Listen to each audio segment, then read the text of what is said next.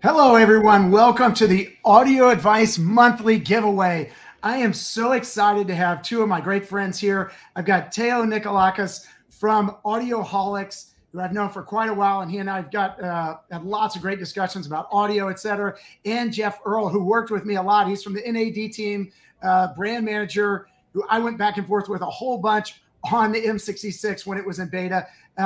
Teo and Jeff, welcome aboard, guys. Great to be here. Yeah, thanks for having us. Why don't you give us just a little bit of background on the M66? Have you got it yourself, kind of thing?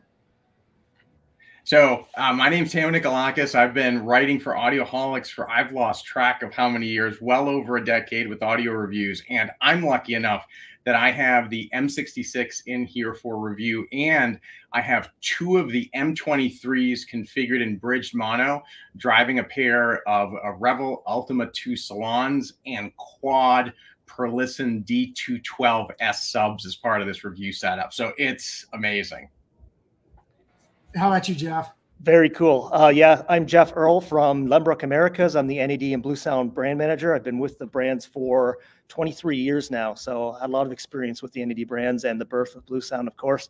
And I'm calling in from Montreal at the Hi-Fi show, and I've got a very similar system set up right behind me, an M66 with two M23s in bridge, two PSP T800s, and four BP8 subs in a gigantic room here. So it's a very cool system that if you're in the area, you got to come hear it. All right, so we are going to have a blast today. We're going to do a couple things, but first I want to let everyone know we have a best question giveaway we're going to do, which is the Bluesound Node. Jeff, give us just a little bit on the Bluesound Node so people are getting fired up about throwing us some questions as we go forward. Yeah, this is our #1 Bluesound product. It is a streamer, multi-room, high-res streamer. It's the piece to have as an introductory piece into the streaming world. So if you're looking for a hi-fi piece to get into your system and introduce streaming, this is the one to have. So we're pretty excited to be giving this away today. All right, so keep hitting us with questions. What we're going to do is a little bit different than what we've done in some of these before. I'm actually taking screenshots from the much more in-depth review that I did on the M66. So this is, you'll see these are a handful of screenshots from the YouTube video. And what we're going to do is sort of walk you through over this next sort of 50, 55 minutes, a whole bunch about the product. As you hit us with questions, we'll sort of integrate them in or save them for the end. But let's just start with how beautiful this thing is. You know, a lot of electronics products, you get them and they just like a piece of plastic or whatever. The brushed aluminum on this in the front face and touchscreen, the volume knob, everything just looks gorgeous and totally matches the M23. So again, as Teo mentioned, he's got a setup with the M23s. Jeff's got one sitting there now, but you can see it just looks flat out gorgeous. So I thought it would make sense for us to start at the back of the unit. Maybe let's first sort of dive in on the side of, maybe Teo, you can give us a sense of, you were putting it in your system and playing with it this week. On the input side, this does pretty well, doesn't it? This has everything you need. This starts to bridge into AVR territory with all the connectivity. So you have your digital SPDIF, you have your analog, you have your digital XLR, right? Your XLR, and then you also have eARC. So I connected this to a Sony OLED. Voila! I've got super high res music and movies and everything coming right into this device for all my entertainment. So while we're looking at the back, one of the questions that came in, Jeff, is does this have home theater bypass? Yeah, it doesn't at this point in the software. So we were pushing this product out into the market, knowing that that feature was going to come later. So we're still working on that. That's going to come with a software update that will push right through to our customers. So stay tuned on that, but it is a priority for us to be working on that feature. Yeah, you can already see in the software that it's set up to have it. So it's literally, a short period that will be integrated in. So Jeff, I thought this is one of the cool things about NAD that differentiates it from, frankly, almost every manufacturer out there. And so I've sort of highlighted here, as I did in the video, these MDC2 slots. What are these? Yeah, so for this product, they are future-proofing, really. But the MDC, and in particular MDC2, which is our second generation for our 2-channel product, is a modular design construction, meaning we can put technology updates into this chassis in the form of upgraded cards. So you can put feature-based cards into this, much like a computer would with a motherboard, daughterboard type scenario. And we've done in the past HDMI boards, USB boards, all kinds of different scenarios. And the latest MPC2 board is a BluOS streaming board, but the M66 has that on board internally already. So as it sits, the M66 is ready for future upgrades, whether we add a HDMI card in the future or a USB card in the future, that those slots there will host that technology down the line. So I think this is one of the coolest things you all do, because people make a big investment in terms of this equipment. And obviously your greatest worry is, oh, do I buy it and like tomorrow it's dated? And with the M66, as you'll see as we go through a few of these slides, this thing is as cutting edge as it can get. But the fact that you've now got 2 additional slots as well is really incredible. So I'll just pause here because I think this is the coolest thing. We actually had a question about this come in just a second ago as well. So when you think about home theater, people think about multi-sub, but very seldom when people are thinking about 2-channel, do they think about multi-sub? But you can see here, it's got 4 independent sub outputs, which is incredible. Now, Teo, you actually have your system. Let's go back to your system for a second. Yeah. You have 4 subs running in it, correct? Correct. So I have 4 per listen D212Ss, and in anticipation of the question, all independently calibrated through Dirac. So you have total control over each and every sub. So yeah, it's not a summed here. It's all independently calibrated. In my own system, when I played with this, I show in the video where I put in some carbon special subs with some Martin Logan speakers. What it did in terms of phase aligning everything, you just go, oh my gosh. Because in a 2-channel system, that people haven't been able to do that. It's pretty incredible. I think that, Scott, to that point, I think that's one of the real differentiators with the NAD brand in terms of what y'all have done, is somebody who really understands the power and potential of 2-channel and what you can do. And there's 2 parts to this. Is number 1, the ability just to do Dirac on your 2-channel apart from the subs, and then you add to this. And my Salon 2s have 3 8-inch drivers. These things will go down to 18 hertz, okay? And I'm telling you, adding 4 per listens is just mind-numbingly how tight the bass is. You just can't get that in a regular 2-channel setup. So kudos to NAD for what you've done. It's one of our favorite demos right now, to be going on and off with Dirac Bass Control. It's so compelling to hear the difference when you hear all those subs firing in phase and aligned together. It's very cool. So we actually got a cool question that works perfectly on this particular slide. So I want to move forward. Jeff, the question here is those feet. And if you all look at the slide, what you'll see is that right below the silver part, it sits on a foot there effectively. And the question is that just for aesthetics or also for performance? I mean, it's a bit of both. There's aesthetics there for sure. They're magnetic. They stick onto the bottom, so they're very easy to move the unit around. But it still has an isolation property to it. The silver part that you see there comes to a point. So you're getting a very small contact area and then into a cup. So there is an isolation aspect to it there, but also for aesthetics. And that was introduced with the original Master Series, the M2. Well, the magnets were brilliant so I was putting this on the desk where I'm sitting now, and I didn't want to scratch the desk, right? And so you take them out, and because you don't want to be guessing, did I get the right spot? And you stick them on the bottom, boom, put it down. So, Ted, I don't know if you went through that as well, but I was like, oh. It was stunning. I didn't realize they were magnetic. I put them down, and they just snapped right onto the feet. It was fantastic. It's a really great addition. Okay, so one of the things I wanted to mention, this is sort of funny, like I was going back and forth with Jeff when we were doing beta testing on it. You'll see this is a very simple remote, and it's got the, your volume up, down, and all that kind of stuff. But the honest perspective from me, and it'd be interesting to get, Taylor, your perspective, 95% of people are never going to have to pick up this remote. It is so well integrated into, this is the BluOS system, which basically means there's all these devices that you can get from Bluesound that will all work together as one combined system. And so most people in the industry think about this as it's like a Sonos system, but one that audiophiles really love.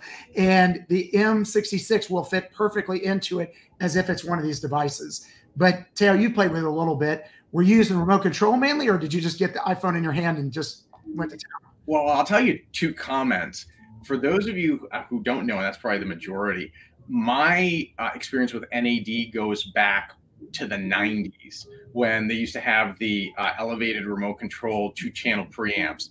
And there's some aesthetics to this remote that I love. It's all metal. It's got a great feel. But Scott, to your point, here's what I did. Plugged everything in, launched Roon, and in a matter of 48 seconds, I had music playing once I had plugged in the XLR connection. Like, it was seamless. It was just great. Yeah, so it's pretty much one of the questions here is the front touch screen touch sensitive? And the answer is yes, it is. And and actually I thought about doing that, but I didn't want to pull too many slides from this whole thing because I could have showed you, you can control it from the front of the screen. You can control it from an iPhone. You can do it over Connect or Roon, and you can control it from your computer. So basically any potential way, or even from the remote. Again, I think most people are going to get so into using either Roon or their phone or an iPad, and you can literally control. What's fascinating about it, you can control the music, you can select the music, you can change the settings on the device, everything from an app. So super, super simple. Scott, if I may add some flavor to that, for those of you who are Roon users, you can do everything from the device. So the moment you start playing, it'll power on the device. You're able to select it. You can control volume right through Roon, so you get all the advantages to that. And you can attenuate everything seamlessly because it supports Roon RAT protocol. You can also group it with either other Blue Node systems or other Roon RAT compliant systems. So you can do multi-zone high-res streaming throughout your entire house. It's brilliantly designed. Yeah. So we always take the tops off of devices and we look inside and we try to understand not just what are the theoretical specs, but what's really in there, how well is it made. And so I want to take this down a little bit different path here. For me personally, I've been waiting for something to come out for my 2-channel room that had particular DACs that I wanted and had the sub outs. And this has the ESS Sabre ES9038 Pro DAC. And that's like a mouthful. But the upshot is these are like, if not the best DACs that exist you could possibly do. Most people in the industry go, that's the ones we want. And so as soon as I saw NAD was using those DACs, oh my gosh. And I knew they were going to design it correctly, the integration of it. So Teo, maybe you talk a little bit about, do you agree these are good DACs? And then we'll turn it over to Jeff. And Jeff, you can talk us a little bit about the design of the inside. So in my opinion, these are some of the best DACs that you can buy in any product. So let's remember, Oppo's UDP 205, this was the DAC that they chose as a standard.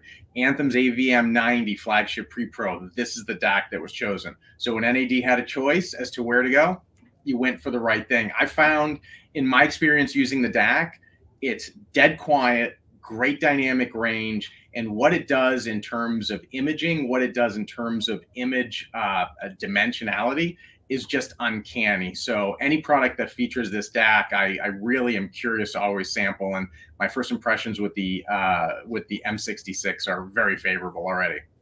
Awesome, yeah. And as you know too, with DAC chips, much of the performance is how you implement those chips too. So yeah. We're looking at as you said, the 9038 Pro chip, which is an 8-channel chip. It's in stereo mode, means 4 of those channels are summed. We get great dynamics out of that. We get great signal to noise ratio out of that.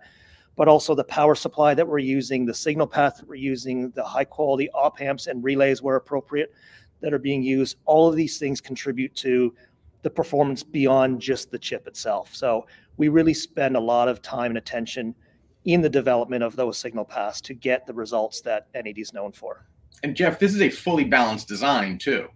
On the analog side, it is, yes. Yeah, from the analog side, and maybe we'll just stick on that point for a second, because one of the personalities I like to call this product is it's a true analog piece from start to finish if the user chooses that way. You can enable analog direct in the menu. If Scott's got it up here on the screen here, you can enable analog direct, and the signal path stays analog through and through, including we used a balanced ladder resistor volume control in the analog section. So, a high quality volume control. It adjusts it in 1/4 dB increments, very accurate, very low noise.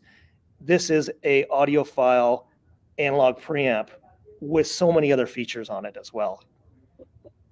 Yeah, that very seldom do you see something that can go analog all the way through. And obviously, we didn't talk about the beginning, but on the back of it, one of the things you also see is that it has moving magnet and moving coil inputs. So for those of you that are like, hey, I may one day add this, or I may add that, or I want to put a turntable, it literally just has everything, which is in terms of input capability. Yeah, and they're direct inputs too. They're not switchable. You've got two independent, separate phono inputs there for moving magnet, moving coil.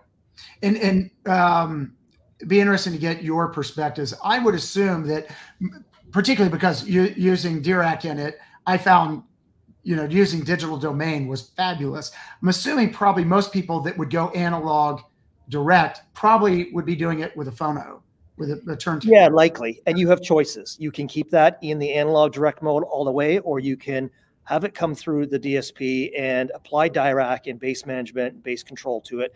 You've got those options. You can flip it on and off. Like, it's there for you to choose.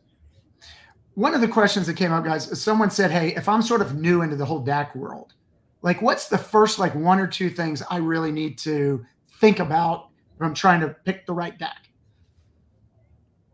Wow, that's a good question. I mean, really, like the sky's the limit, as you know, with these things. DACs can be as inexpensive, in a couple $100, or as expensive as an automobile. Like, they're all over the map. But what's interesting about the M66 is it's just all in one. You get streaming, a preamp, and a DAC. Like, you just cover so many bases in a premium product here. Yeah. I'll add to what Jeff is saying, because I look at the DAC and the audio selection first before I look at anything else in a product.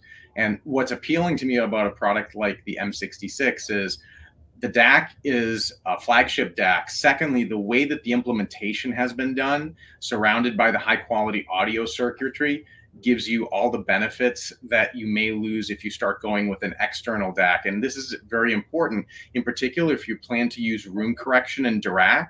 What people don't realize is they've got the DAC, they're then converting to analog, feeding it into something, then they're doing another conversion. You don't have to deal with that with the M66. It's all there, the signal path is clean, and you're dealing with it as an engineered product end to end.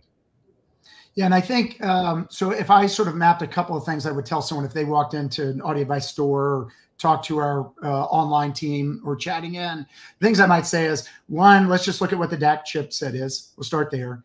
And this has the best of the best. Mm-hmm. Then I might look at, well, how well is it implemented? And honestly, the only way you're going to know that is you're going to hear from Teo and his team at Audioholics, or from us, or people that are experts, or you're going to know this is a brand that has a reputation for implementing really well. Then, and I think this is an important point I'd like to just pause on for a second. I mentioned it, but I think it gets overlooked a lot. You can get a DAC that's not a streamer, and you can put it in your system, and then you get a separate streamer. When you do that, the downside for most people is that you start navigating, Tidal, or you're navigating Qobuz or whatever else, and then you want to either change inputs or you want to change the volume. You've got to put that down. For most people, you then pick up a remote. You have to be line of sight from the remote to your system, and you start changing stuff around. Now, for people that have been, maybe listening to turntables and haven't, or maybe you've not been in your system for years, that was the old way of doing it. And so you may be like, oh, that's no big deal.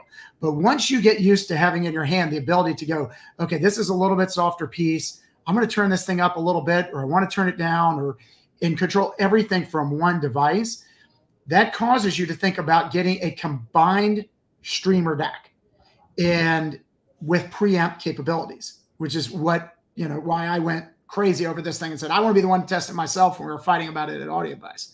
So anyways, that's, those are things I would obviously think about. So we actually had a question on this. So I'm glad I took a copy of this. Jeff, you guys have sort of pioneered this concept of dynamic digital headroom. And you and I went back and forth on it a few times. I'm like, I want to listen to a track and hear it. So can you just explain to people, what is it all about? Yeah, this is our first piece to offer this technology from NAD. It's a relatively simple solution to a problem that's existed in digital music. And that is, when the recording's too hot, you can get distortion in between the sample rates. So this is most commonly found on lower sample rate recordings. Higher sample rates, we're kind of into more of the academics of the issue versus hearing the issue. But what dynamic digital headroom does is we basically lower the signal by 3 dB, give some headroom for this clipping to be smoothed out in its digital analog conversion, and then we add the 3 dB back in on the output so that the volume is the same. So it's just a very simple solution of creating more headroom, really, for those recordings. And those recordings are things where you hear fast, high frequencies, and it just will occur in a little bit of shimmer or a little bit of distortion, and dynamic digital headroom will smooth that out. And you have the option of enabling that or disabling that in the BluOS menu. So Jeff, this might be a perfect place. One of the questions here was, does the DAC have oversampling options? This is different than oversampling. So it's a better way of doing what oversampling was trying to achieve. So, and again, you can turn it on or off in the system. So if you're using a lot of low sample rate music, throw it on. And if you use a lot of high-res music, you may prefer to just turn it off. Either way, you've got the option. So there was another question in here that essentially said, since the M66 has the ability to stream with additional BluOS components for multi-zones, I'm curious if the M66 with the built-in Dirac will calibrate not only the primary room, but additional rooms too. And no, the answer is on the M66, it's the output out of its unit only. So Dirac is for that particular unit. It's not going to be shared with other units in the ecosystem. Those units would have to have, and we do have units that have that, they would have to have their own Dirac calibration on board. Yeah, and what is true is through the BluOS app, you can set up the M66 exactly as it needs to be, but also each of the other components based on their own capabilities. And their own rooms, their own room calibration, their own configurations. Yeah.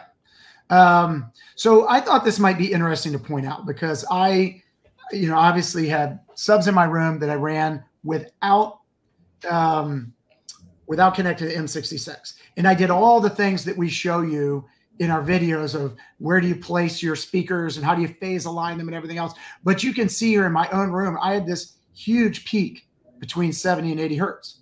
And it's just there. And the fact is, the vast majority of people who've never tested their room, you probably are hearing a lot of bass in your room thinking, I've got this great bass. What's likely happening is you're hearing a peak that is overshadowing everything around it.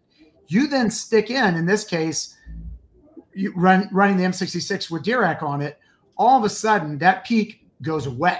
And you go, oh my gosh. And all these other frequencies in the bass arena just come alive that you didn't realize existed. So I don't know, Teo, if you experience the same thing where you're plugging yours in, but it's pretty, it's almost indescribable when you can use technology to correct the room like that. I agree. There's a couple of things. Is for those of you who are into 2-channel and you're hesitant about subs is a dirty word, I'm running probably the longest tenured speaker with the Salon 2 on Stereophile's Class A list. You cannot tell at all where the salons begin and end and the per-listens kick in. And the visceral impact, cleanliness of the bass that I'm getting with Dirac, with the NAD, plus with the salons and the per-listens is just pure magic. The salons, as great as they are, just do not have the capability to pressurize my room to the extent that a high-quality sub is. So it's seamless, great for 2-channel, and a perfect solution. So this is a really revolutionary product, and kudos to you all at NAD for architecting it according to the way the science says. Yeah, I'm just going to kind of note here too, like with the licensing that's required to get this type of technology into a product like the M66, like we're looking at $850 currently in US dollars for Dirac licensing. We include it in the M66. So there's a tremendous amount of value built into our product right out of the box. So one of the things I want to pause here that I think is just fun to talk about, and I'll get into later. We made a Dirac setup video that helps people go through the process of doing it correctly. But one of the things I point out in the video is this. Most of the time when people run calibration systems like Dirac, after they're done, the historic complaint was always my bass went away.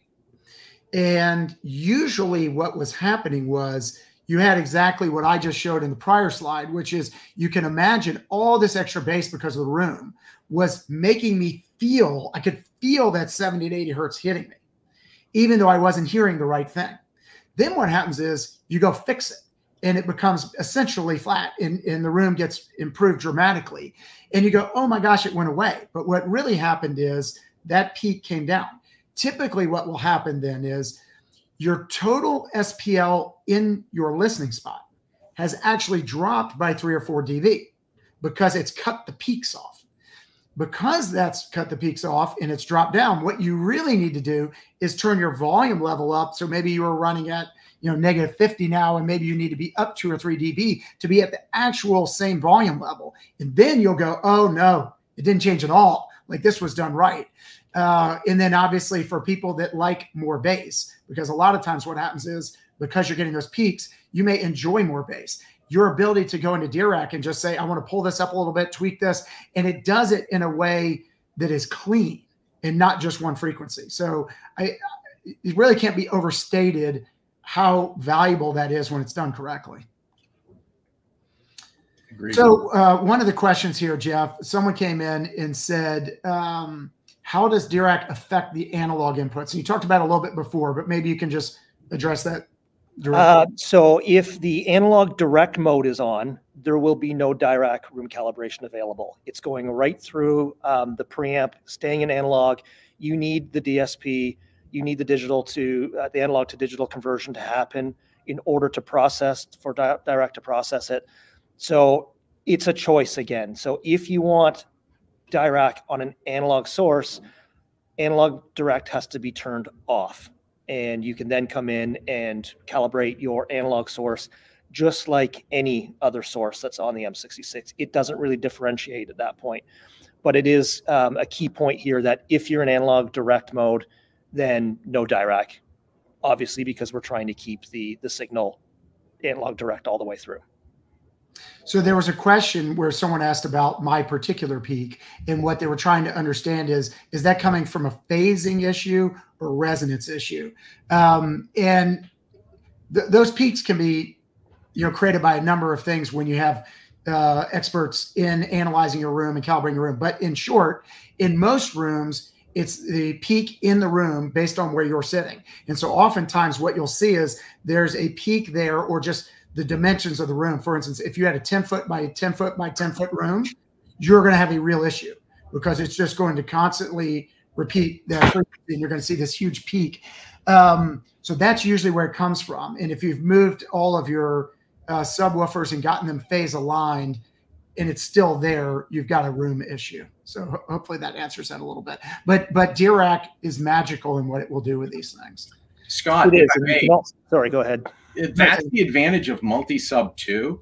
So if you want, I can bring up my Dirac calibration in a sec. And what you start to see is you see the peaks and dips get moved to different frequencies when you're using multi-sub. And therefore what you're able to do through Dirac is you're able to take what might be a null in one area, compensate that with another sub. So the end result is you get an incredibly linear response that's just visceral, without all these suckouts because of the room modes. Yeah, and I'll just mirror that too. Like, adding more subs doesn't necessarily make more bass or more SPL. It just cleans it up. It fills in these nodes and voids. But Dirac now has gotten so easy to use that you can see the results right on the screen, and you can calibrate it. You can design filters, even very simple filters with Dirac, and see what your results should look like. So it's got an incredibly powerful tool now to see where your room's going to end up.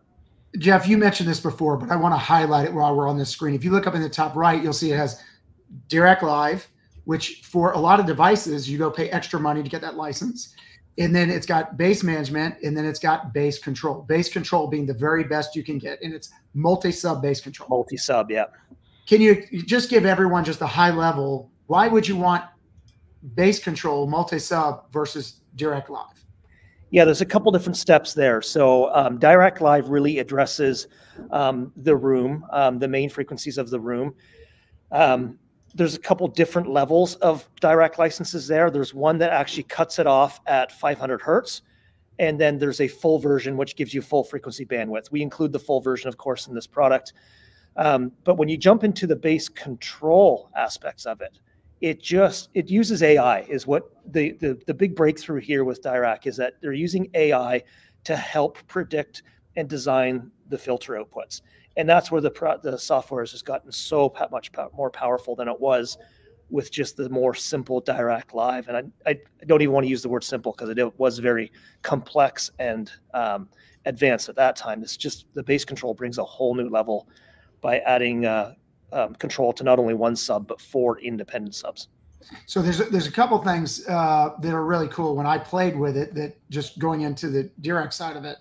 When you go to bass control, instead of you setting the crossover, so imagine when you're setting this thing up, Teo was telling you earlier, hey, he got in and got this thing up and running in no time. And one of the things he did was and again, I show this in the setup video, but he set the crossover himself. He just went into the setup and told it probably 80 hertz or whatever. You may have done lower because of your subs. But when you go to bass control, it actually analyzes and sets the initial crossover itself. So it would, for instance, set it at 70 hertz. You can then play with it and try different things yourself if you want to. The other thing bass control does a really good job of is it moves to phase aligning the subs with the mains. And getting those things phase aligned correctly is extremely complex, and you'll see it when you hit calculate.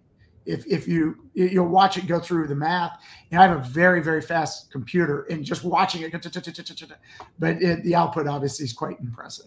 Yeah, one of the questions I get a lot on this too is when you set up your sub in BluOS, there's a crossover point that is set there. When Dirac does its calibration, it doesn't look at that crossover point. So what you set it in that, so if you're questioning, do I need to be at 80 hertz or 100 hertz or 60 hertz, it actually doesn't matter. Plug it in whatever, because Dirac will do its sweep and come up with its optimal crossover point. And as Scott and I have discussed too, which has currently got a lower threshold of 70 hertz, but it will predict the crossover point. It doesn't matter what you set in the BluOS system the first time around. So going back here, I wanted to show something sort of interesting here. When you run Dirac Live or you run bass control, you essentially take the filters that come out and you export them to the device. So now it's in the device and they'll use those filters. But what's super cool about this is it gives you up to 5 filters. So you can see the chair that I'm sitting in now is my work chair. So I'm sitting in my office. And so you'll see the second filter down says work chair. That had the microphone in this chair sitting at this position where my ears are when it was calibrated. This is not the optimal position in the room I'm in to listen to my 2-channel system. It's actually in front of me at a 2-channel seat. So you'll see I have a listening chair there. And then I also have electronic blinds in this room I can open and close. So you'll see I put a third one in where when you change something in the room, so I could be sitting here and have the blinds open, and I reran it. And so I can click any one of these right from the app based on where I'm sitting, and it is now calibrated for the seat I'm sitting in. And Taylor, I don't know if you've even played with that part yet or not, but it's great. So I want to highlight something that you said and really emphasize it. You have the ability to do bass control natively within the BluOS app. Dirac then gives you all that on steroids. So I don't know if you can bring up I actually just launched Dirac, and you're watching my first calibration. If you can just bring that screen share up. So you're seeing right now a quad calibration of subs. And to the point that we were talking about earlier, you'll notice that you have some pretty nasty dips. But then those are compensated by the other subs that don't have dips in that area. So I'm getting an end result that's a very, very linear output from that. And then, as Scott mentioned, what I'm able to do here is I can set different crossovers. So with my Salon 2s, I did one calibration and I have a 70 hertz crossover. Well, just from the app, I can instantaneously choose a different Dirac curve that I've set. And now I have my Salon 2s crossed at 40 hertz. And just with the click of a button, you can instantaneously implement different curves or different settings or even different measurements that you've done. So, hey, I have a group of people. It's just me in the listening chair. This thing gives you flexibility you just cannot get through a traditional analog preamp. And the end result is you can tailor the sound for the best possible performance. And you can't do this with other preamps. So one of the questions here, which fits perfectly on this, either one of you all can take this. Is it possible to toggle between Dirac or bass management settings to allow for a low bass setting for listening at night? So absolutely, yep. You can set whatever filters you want. You've got up to 5 slots to save them. You could have one that's got a bit of a boosted bottom end for nighttime listening, and just toggle between the filters in the BluOS app. Then there's another question that says, can Dirac potentially help reduce room treatment costs or even eliminate the need for room treatment? Bit of a loaded question, right? Yeah. Absolutely. It makes improvements, right? And I know that Dirac's got technologies that can take that even further. So there's improvements there. Room treatments also help. So I guess it all depends on the room, doesn't it? My perspective on that is a lousy room is going to be a lousy calibration. And the one thing that's my perspective is room calibration solutions like a Dirac are going to make a good sounding room spectacular. If you have poor speaker placement, you think that the room correction's everything, you're asking it to do something it's not intended to do. So is it a replacement for room correction? No, it's not. I think Dirac and all these other systems want you to have a decent sounding room. I have windows on one side, so I can't treat those, but it addresses those things in the time domain, the way that it does its calculation. It reduces the necessity for having an ugly 2-channel room. Is that a safe way to say it? So, you know, I'll add on to that, which is that we're in the business of trying to find perfection in audio, and you'll never find perfection, right? You'll strive to attain it, and you always want to get better. And that's part of the fun of the hobby that we all enjoy. Generically, we tell people when they come in, what should I do? What about the room? We'll tell them, look, the first thing you want to do is choose a room that has reasonable dimensions if you can. Vast majority of people don't have a choice. They got a room they can put in. That's what they're going to put it in. And then, so the next thing you're going to do is find the best placement for your speakers, right? If you can get them, and this is really what Teo was saying, if you can get the speakers in the right location in your room, you're starting from the best spot. Then if you can treat the room to eliminate some things that are really bad about the room, you should.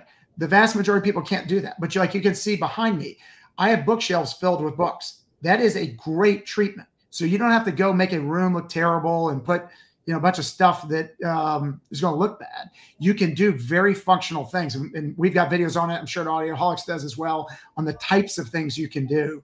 But for the vast majority of people, they've got a room. That's going to be their room. What something like the M66 with Dirac can do will shock you. And it will take it way beyond what you thought. And, you know, it's obviously a lot of fun. Right. Okay, so here I'm just pointing out, you can turn this thing on quickly, but you can also tweak this thing to be like hot rodded. And I did a full video on it, which we do send out to every customer. And I just show you some of our tips, but I'm going to give what I put this up here because I want to remind myself of one tip I want to give you on this device. And anytime you go set up like a DAC streamer preamp, because it's a hot part of the market right now, the first thing you should do is go set a volume max in your system. And I put that in all of my tips and tricks videos on things like this. And the reason is if someone goes and sits on a dog, steps on your volume and turns it all the way up, or if you didn't really understand it, I have this set up as a preamp or a full audio out, you just go straight in, boom. And that's the very first thing you do. And you'll see it in our setup videos, and then some other sort of tips and tricks that you can do from there. And then we talked a lot about Dirac, and there's some questions in here. So I'll just mention here, there's a handful of Dirac setup guides out there. I think a lot of them are good. Some are better than others. If you go to do Dirac, and let's just say you're doing this device or any device, usually the first one that comes up is this one we did. That's got like 100,000 views, but that's 3 years old. Don't go to that one, which is the bottom one. Go to the one above it that you see we just put out a few weeks ago. That's almost 9,000 views now. That has everything new that was actually done using the M66. And so it has all the newest capabilities and all those types of things. And so there are a couple of questions that came in on that. I think we've covered most of them. Okay, before we go on to that, let's go back, guys, for a second. We're going to pop out, and let's just start nailing some of the questions as they're popping in here. There was a question in here, Jeff, that said, if I'm going to get the M66, What do I need to be looking for or thinking for in an amp? That's an easy question for my end. It's the M23s, right? It's the matching amp. It's the latest amplifier technology from NAD.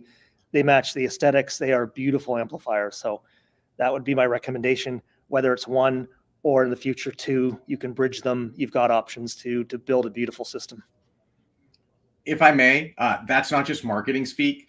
Gene Delasala put them on the bench. They're some of the best measuring amps he's ever done in 25 years of measuring amps and audioholics independently. So it's the real deal. So I'm going to just start popping through questions. So feel free to keep popping them in. The questions, you know, we're going to answer as many as we can because there's hundreds coming in here. And obviously we've got a great BlueSound node for best question. Okay. So the question here said, so you have to tune it to 2 different listening places at once, or is it like a preset option to change whenever I switch seats? So you can build filters based on your measurements. You can have multiple filters on the same measurement or multiple filters on different measurements. So if you had 2 different listening areas, as Scott has in his office there, you can measure those and design filters specifically for those. You would toggle it with a preset though within the app. Right.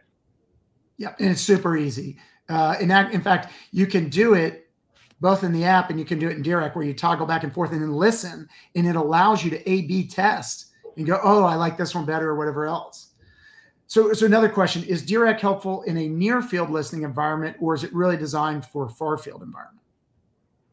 I think the same answer applies really. If you measure within your near field environment, you'll have the advantage of the Dirac calibration. So why not? It's there for you to use. So does the RS-232 connection in the back enable one to attach a laptop to manage Dirac settings? So that's a yes and no answer. With a laptop, you're on the network. You can manage Dirac just over the network, so you wouldn't need to. However, through the RS-232, it is a control point for us. We don't have direct Dirac software access, but through third-party control systems, the codes are there. So it's just a matter of implementing the code. So it's more of a third-party control system question, I think, if I'm understanding it right there, than Dirac itself. Scott, can I add to that? I've seen on forums that some folks think you have to plug the microphone and you have to plug into the NAD M66, and that's not the case at all. You do it from your laptop. And the benefit of the way that Dirac has been implemented here is you get the power of your computer, Mac or PC, to do all the processing. So there's nothing you need to plug into. All you do is do an RJ45, plug the NAD into your network, boom. Visible from the app, Dirac on your Mac or PC is able to connect to the NAD. It's pure, it's seamless. So another question we got is, what DAC chip does it use? Obviously, we talked about earlier that it's using the 9038 Pro, but also, we didn't mention at the time, it also uses, I think, the Sabre DAC going the reverse direction, which is also very good. So instead of going digital to analog, on the analog to digital side when appropriate, which is pretty cool. Then we have a question, with Dirac Art or just with Dirac Live Bass Control? And I think what the question was referring to is the ability to have impact in the room. And we went through it, but I think the gist is basically this. Currently, no software is going to perfectly fix a room. Dirac Live Bass Control, for the vast majority of people as they exist today, will perceive that it has dramatically improved their room and the sound will be dramatically better. Dirac is working on Art, which is their ability to try to effectively simulate as if you had done acoustically treated your room. And there's lots of people working on that. That's always work in progress. And it's always, you know, at different levels at any given time. But the Dirac Live Bass Control on this is really, really good. Let's see. There are more questions coming in. Is EQing and correcting subwoofers via DSP, like in the M66, inherently lossy? Would a system of separates with analog passive low-pass crossovers be better? Go ahead. You can take it, Teo. I see you shaking your head. No, stay out of the analog. Do it in the digital domain. You have so many different advantages. because you can do with Dirac, you can do it in the time domain. You can get all the other advantages that Dirac gives you. And believe me, as someone who has done subwoofer integration in the analog domain, I will never go back. The results are stunning, just stunning. So that's the definitive answer there. Yeah. Okay, so another one here. If I'm using the streamer direct to a separate preamp via optical, will I benefit from better soundstage separation and detail without using the DAC? Well, at that point, you're using someone else's DAC, right? Someone else's product. So I really can't comment on what that chain may be. But we, of course, as we've mentioned through this video, is we're using flagship products and implemented well flagship DACs and topology there. So we believe it's the best way to doing it. No, you wouldn't want to do it. So that is the magical thing about this, is that it's because when you separate the DAC out, you now have this problem that I talked about earlier, which is you're controlling your music and picking this and browsing and moving all around, but you don't have volume control capability, right? So now you're going out to something. I think there's maybe a misnomer too. This is a streamer and a preamp all in one. You do not need anything else. It's all built in, and it bypasses a lot of the problems, both from a user interface, but also the conversions you have to do when you start having external streamers. You don't need it. It's all built in. So another one, when comparing the M66 with other products, how highly do you rank Dirac in its sub integration, high pass speakers and low pass the subs? In my opinion, very high. Scott, I've got experience like you do. Anthem Arc, Dirac, and Odyssey Multi QX on the PC. Like, this thing's magic. Period. Stop. Yeah, it's really, really good. It's you know, it's one of these things. If you're near a store, you should go hear it. If you don't know, and if it's set up well, it's super, super impressive. You know, the other thing's really interesting. When I got to Audio Advice, it's been now almost 20 years ago, there was like a huge debate, and I was saying, guys, team, we need to move into digital, right? We need to enable digital streams. And at that time, remember, there was nothing that was CD quality. And there were 3 diehard camps. All the turntable folks were like, you're crazy, it needs to be analog. And then there was another camp that was CD. It's heresy that you would stream or anything else. Now, the reality is streaming is so good, and you can get, in fact, we're about to put out a video on this where we're going to compare all the major streaming services, the bit rates, how you get it to your device, all of those types of things, and sort of show you how you do it. But just to cut to the chase, if you have a good streaming system, it's incredible how good it will sound, and it leverages devices like this, and that's where the world is headed these days. Scott, someone wanted the model, the M23, which I just said. Someone's looking for what was the matching amp to the M66. M23 is correct. Yep. Yeah. Okay. Okay. So it says, a bit of a weird question, but will this work with eARC? Yes, it does. One caveat: you have to set it to PCM out, otherwise you're going to get noise, and make sure the volume's down and you blow your speakers out. So yes, it'll work just fine. It's working on my Sony 77-inch OLED with no issues. Let's pause on that, because I think a lot of what we try to do in these live streams is, you know, not just give away product, but sort of educate people as well. Explain to everyone why they need to set it to PCM. Okay, very, very important, everybody. So mark this. You have different output capabilities from any television, and usually when you have a multi-channel pre-pro for home theater, it's able to decode multiple streams.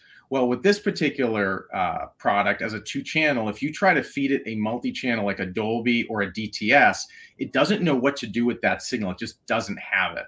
So what you need to make sure is you convert within the television that stream to PCM so that it outputs it properly, and that way it can be decoded within the NAD. So once you do that, you get music. You don't, you get digital noise. So Jeff, I don't know if you want to add. Hopefully I explained that in simple enough terms and correctly. Yeah, absolutely. I'll just add that so it's not the same across all NAD products. There are products that will take a multi-channel signal coming in it through its HDMI. The M66, the chip that was chosen was a higher performance chip for a flagship product, and that feature was opted out in favor of the higher performance. So it's not always true, but in the PCM, by changing to PCM, you definitely get more reliability because not all products will do it. It's the most reliable way of doing it for sure, and the only way to do it in the M66. So this is probably a bit of a related question. Does it feature speech enhancement options? I have a hard time with other products when listening to speech media. It never quite sounds as good as playing TV speakers for dialogue. I have my own opinion on this, but I do too. Yeah, I mean, we don't have a speech enhancement feature on the M66. One could argue that through Dirac, you could manipulate some of the frequencies that you want to boost in your room. However, there's no specific feature that enables speech enhancement. Yeah, so this is really interesting topic. What's happening on your television, and by the way, I have a Peloton as well. Peloton does the same thing. Because they know the most important thing is that you need to hear the speech, you're basically losing everything else.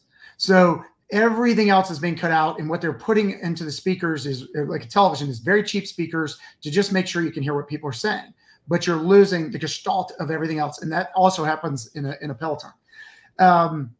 Because you can calibrate this thing with Dirac, you will find that the speech is way clearer. And not only is it clear, but as an example, in my own room, and I have a decent listening room. I mean, you know, the way it's shaped, but it's not perfect. My sound is always just barely to the left of center.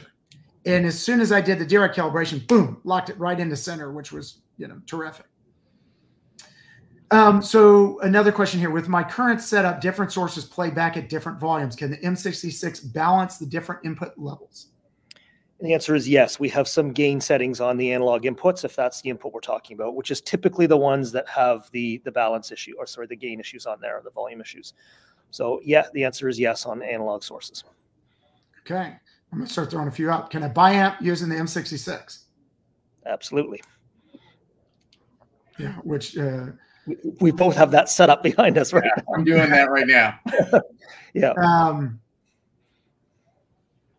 How about this one? I have a Class A integrated amp. Can I turn off the preamp on this and use it as a component? So I think we're talking about the fixed output feature, or, which is one that is yet to be implemented in the M66. As mentioned earlier, it's a priority for us to get that feature out, but so stay tuned on that one, really. All right. So are there enough controls with the M66 that you don't need an additional equalizer? Absolutely. Dirac takes care of that. Yeah. And so it's an equalizer on steroids. Yeah. Yeah. Yeah. Then MC phono preamps all have their own sound profiles. Would you describe the M66 phono input as being tube-like or more solid state? Good question on that one. I might fire that one back to you, Scott, because I think you might have had some analog experience on the M66 so far with your own setup. I think it sounds in between, but closer to solid state. And, you know, there was a question also that was sort of similar to this, came up a little bit before, which is, would you match a tube amp with it, and how would you think about it? I think that's all complete personal preference. We have people on our team and customers that come into the stores that just believe tubes give them that, they call it the Cabernet wine feel. It's this full feel, and they love it. They've heard it for many years, and that's what they want.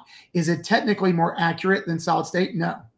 And then other people will come in and say, I want solid state because I can measure it, and it measures better than a typical tube, even though it may sound more clinical. So Taylor, what's your take on that?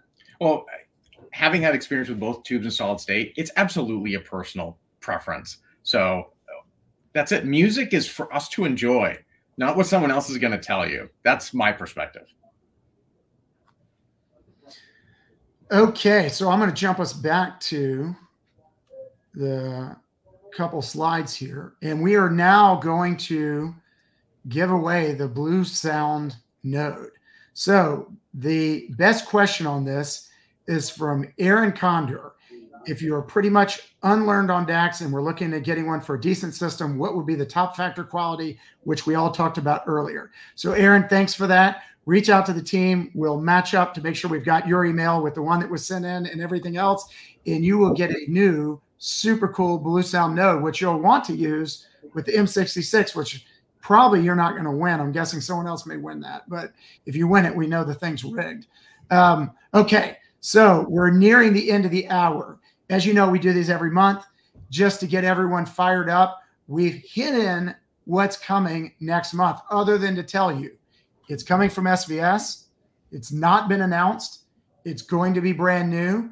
It's going to be cool. We will actually announce what it is on Tuesday, March 26th, and then the giveaway will be April 25th. But you can start getting into the giveaway now, and it should be lots and lots of fun. So let's move on to the really cool giveaway here.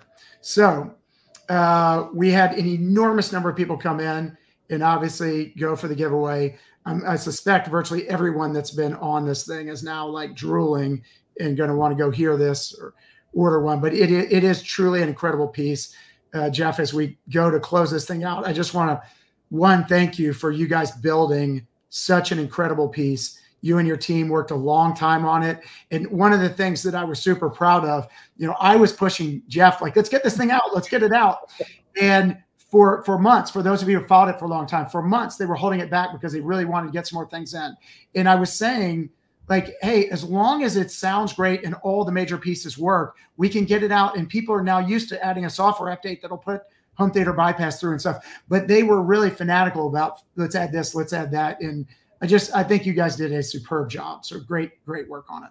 Thanks, Scott. And thanks for hosting this event too. And happy to be here to support it.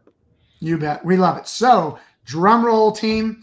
The new M66 is going to Ryan McLean from Mount Vernon, Washington. Congrats on your M66.